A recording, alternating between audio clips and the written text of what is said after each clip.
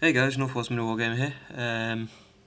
Yeah, I know I said I wouldn't be doing another one of these until the 18th when my cast comes off, but luckily enough, I've tried painting and I'm somehow managing it. It's a bit cack-handed, but I'm basically painting without a thumb.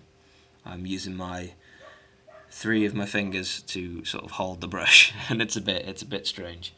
It was very hard at first, but what you get used to it, you adapt, sort of thing.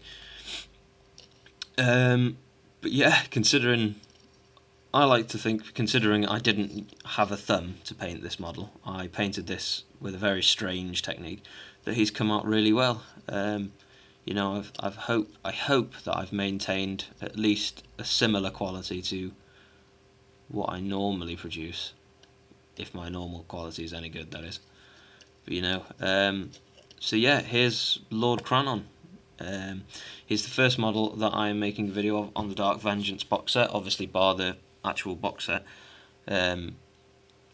He is the first model I've done, and he is an absolutely stunning model to paint. He's really fun, a really good model to paint. It's really enjoyable, and the colour scheme that's on the box is the one I've used, which is really just really nice. The red and the blue goes absolutely lovely together. And the blue is a really nice colour to paint with. Like, I hope I've done the cape. I know I'm not the best with colour blending or anything, so I haven't. I've done shading in terms of where the cloak folds here, and I hope it looks alright. I think it does. It's growing on me. I mean, I've tried it here. It's not the best, but I'm getting there. I'll give it another go on some other models. Some of the Dark Angel stuff with all their cloaks and their hoods and librarians and stuff. Yeah, I mean, put a lot of time into this. I mean, I slowed it down, obviously using this strange technique. But I mean, I've gotten there. I've got there in the end. Yeah, I personally think he's really not. He's a really good model to do. He is. And the great thing about Dark Vengeance is this guy's not put together with much glue at all. The only thing I've glued on this model is the backpack to the back, because the backpack to the back is only held together by a little bit. It's like a square, a little joint sort of thing just underneath it, where it's like a socket joint almost, but with a square. And I just thought that's going to keep falling off, and that's going to be really annoying. So I glued that in, but the rest is held in by it's almost clicks together. It's like a snap together model, and the whole box set's like it. It's brilliant. They go together really quickly. It took me about a day to make pretty much all of them. Probably not a day. Like I got them on Thursday. Came home about 4 o'clock ish, and I was done by 10. Well, probably it was later than I came back later than 4. So it doesn't take long to put these guys together.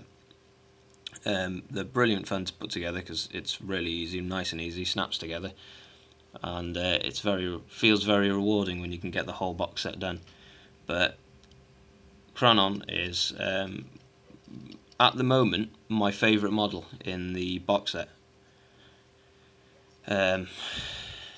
He's the only one I've painted. I am currently painting another model. I'm currently working on the Hellbrute. He's going to be the next model to go up. I've decided that I'm going to do the Chaos first, because I've understood the colour scheme and I've got it down and I know what's going on. So I'm going to do him and then the Hellbrute, and then I believe it's going to be the 6 Chosen Marines that I'm going to work on. So I'll get the 2 independent characters, independent-ish sort of models. Obviously one's a vehicle. To you guys first, as they're the most intricate and detailed. Having said that, this whole box set, the level of detail on this whole box set is absolutely phenomenal. I mean, the models look great, and I've had a go at painting some of the Chosen just to see how I'm going to do it, and it's come out quite nicely. I haven't finished it, but what I have done, it's coming out really nice, and I'm really happy with it. It was an absolutely great purchase, and I recommend it to anybody who wants to start an army, a little army, get it going, or 2 mates, or 2 two family members who want to start. You know, there's an army in there for both of you, like, so it's brilliant. But yeah, so there's Lord Kranon, guys. The next one will be around next Wednesday. You know, I've got a codex coming on the way for the Imperial Guard. I'm going to be starting some of them as well. These are mainly, I bought these models because it would be brilliant for my channel. Model count wise and model intricacy wise and detail. However, I am starting an Imperial Guard army, and that's going to be the army that I take on to do battle reports with later on in the year. And well, later on it'll obviously be in 2014 now, because the Imperial Guard require a lot of models and I just don't have the funds to buy them all at once, so I'll have to do that over a few months. Plus that way I can do painted model showcases and whatnot of them along the way.